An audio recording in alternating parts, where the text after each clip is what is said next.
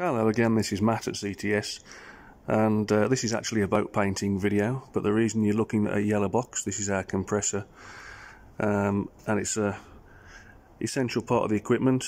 It's fully filtered, and there's a dry unit on the back there, so it delivers clean dry air at a constant pressure and volume, which is essential for doing a decent paint job.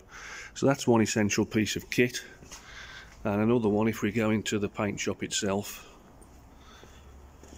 is our heater, which is a warm air blower, and this gives us really good control over temperature and humidity. Now, when I came in at the start of the week, we got about 11 degrees Celsius and about 80% humidity, and that's way too cold and too damp in my opinion. We can turn that on and soon change that.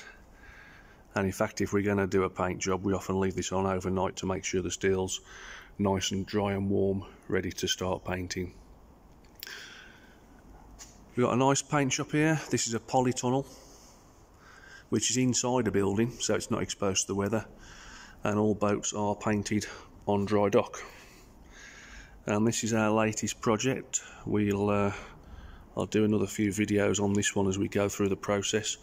But we're at the very early stages, and the boat's been stripped down, ready to be repainted, but we're also doing a lot of steel work on it. We do actually do a lot of fabrication. We can also build boats here. You might be able to see there's one behind the curtain over there in build. But yeah, this one's getting the full works. Wooden doors replaced with new steel ones. All the portholes are out. They're going to be tidied up.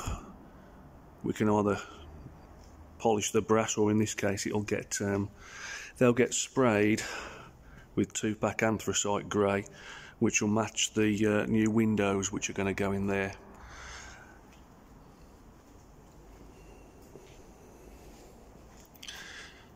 So there you go, that's our latest project at the very early stages.